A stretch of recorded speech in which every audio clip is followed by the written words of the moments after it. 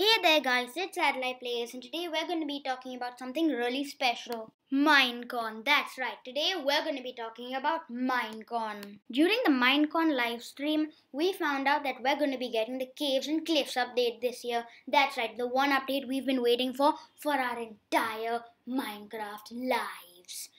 While the cave update was being released, we found out the new biome we're going to be getting is the Lush Caves. I don't know about you, but I'm a pretty big Minecraft fan myself, and I'm really excited for this new update because it's going to introduce a whole new world of flora and fauna to Minecraft, and I'm personally really excited about that. Now let's talk about the improved cave generation of Minecraft. Mojang has promised us that with the Caves and Cliffs update, improved cave generation will be coming to us, featuring huge underwater lakes and caverns with water slides in caves, underground water slides. How cool is that? Now for stalagmites and stalactites. Stalagmites and stalactites will be found in the dripstone caves of the underneath cave biome. Just make sure you don't step on them because they can deal some serious damage. Oof, sorry zombies. Now for the new and terrifying mob called the Warden.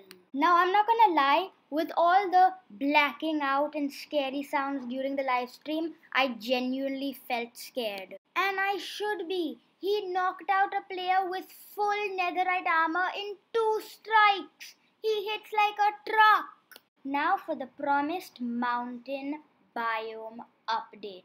With this update, we'll be getting improved landscaping for our mountains and the new mob, goats. Now, goats may seem fun and cuddly, but they can jump like a jackrabbit. Time for the new ore. Copper, that's right, copper will be the latest ore entering Minecraft. Now, I'm a pretty big builder, and when I saw this yellowy orange shade to it, I was like, ew, I'm never gonna use this. But once I saw that perfect mix between green and blue, it's probably gonna be one of my favorite new building blocks in Minecraft. Now on to the new items coming to Minecraft. Number 1, the lightning rod. Now a lightning rod would do what you expect to do in Minecraft. It'll attract lightning so the lightning in the area won't hit anywhere else but this metal rod made of copper. Now for one of the most useful items ever introduced to Minecraft. The one, the only, bundles. Bundles are basically like a portable backpack where you can put 64 items into it no matter what. Last but definitely not least, the cutest predator you'll ever meet, the axolotls. How can you not love those cute, emotionless faces? And they're even portable. You can put them in a bucket and bring them to fight for you.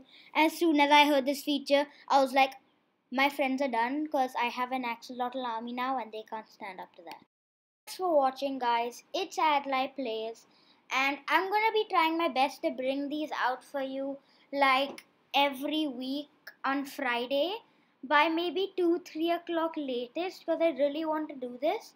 I know for October I'm going to try to make every single week on Friday a news update because a lot of stuff is happening and I really want to, and also the latest one is one of my best doing videos ever.